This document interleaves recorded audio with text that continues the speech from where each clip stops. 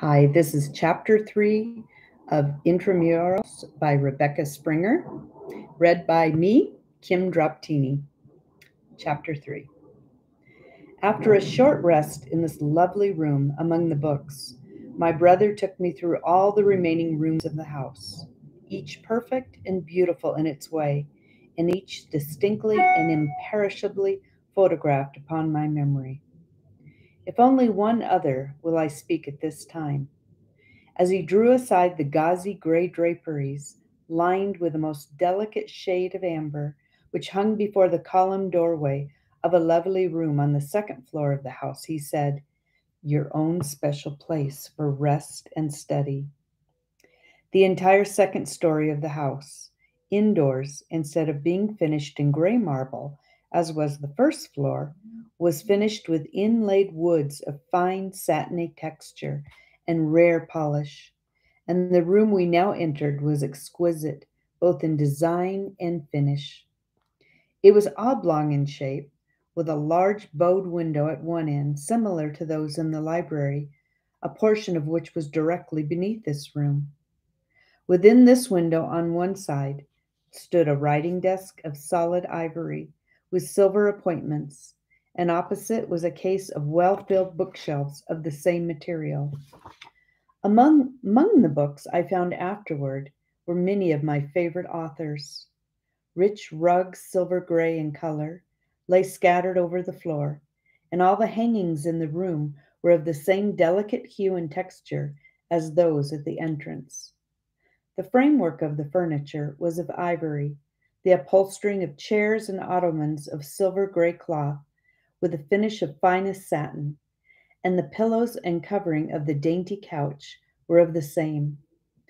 A large bowl of wrought silver stood upon the table near the front window, filled with pink and yellow roses whose fragrance filled the air, and several rarely graceful vases also were filled with roses.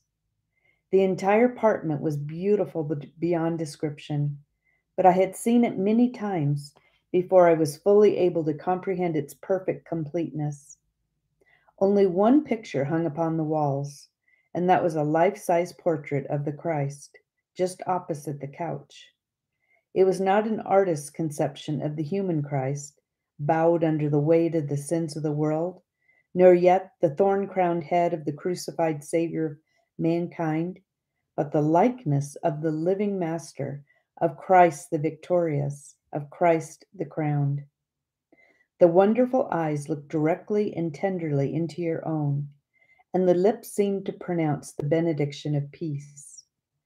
The ineffable beauty of the divine face seemed to illumine the room with a holy light, and I fell upon my knees and pressed my lips to the sandaled feet, so truthfully portrayed upon the canvas, while my heart cried, "Master, beloved Master and Savior!"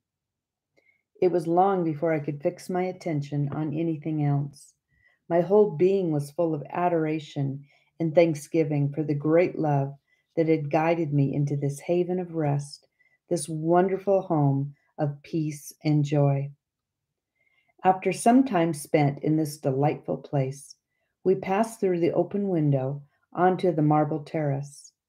A stairway of artistically finished marble wound gracefully down this terrace to the lawn beneath the trees. No pathway of any kind approaching at its foot, only the flowery turf.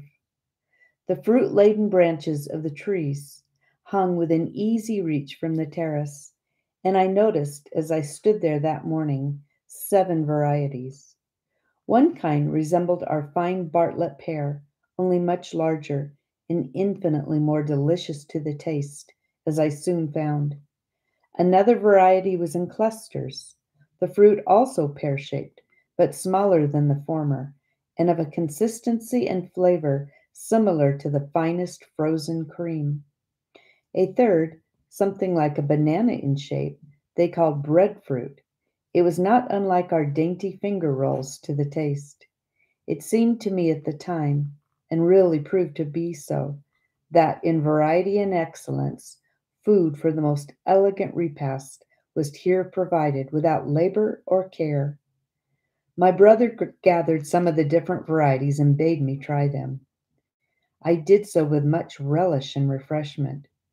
Once the juice from the pear-like fruit, whose distinctive name I have forgotten, if indeed I ever knew it, ran out profusely over my hands and the front of my dress. "Oh!" I cried, "I have ruined my dress, I fear." My brother laughed genially as he said, "Show me the stains." To my amazement, not a spot could I find. "Look at your hands," he said. I found them clean and fresh, as though just from the bath. "What does it mean? My hands were covered with the thick juice of the fruit." "Simply," he answered, "that no impurity can remain for an instant in this air.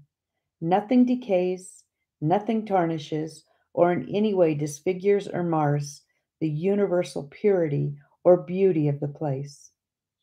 As fast as the fruit ripens and falls, all that is not immediately gathered at once evaporates, not even the seed remaining."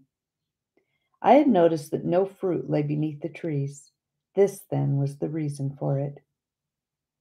"And there shall in no wise enter into it anything that defileth," I quoted thoughtfully. "Yes, even so," he answered, "even so." We descended the steps and again entered the flower room. As I stood once more admiring the inlaid roses, my brother asked, "Whom of all the friends you have in heaven do you most wish to see?" "My father and mother," I answered quickly. He smiled so significantly that I hastily turned, and there, advancing up the long room to meet me, I saw my dear father and mother, and with them my youngest sister. With a cry of joy, I flew into my father's outstretched arms, and heard, with a thrill of joy, his dear familiar, "My precious little daughter." At last," I cried, clinging to him. "At last I have you again." "At last," he echoed, with a deep drawn breath of joy. Then he resigned me to my dear mother, and we were soon clasped in each other's embrace. "My precious mother!" "My dear, dear child!" we cried simultaneously, and my sister, enfolding us both in her arms, exclaimed with a happy laugh, "I cannot wait! I will not be left outside." And disengaging one arm, I threw it about her in the happy circle of our united love. Oh, what an hour that was! I did not dream that even heaven could hold such joy. After a time, my brother, who had shared our joy, said, "Now I can safely leave you for a few hours to this blessed reunion, for I have other work before me." "Yes," said my father, "you must go. We will with joy take charge of our dear child." "Then for a brief while, good-bye," said my brother kindly.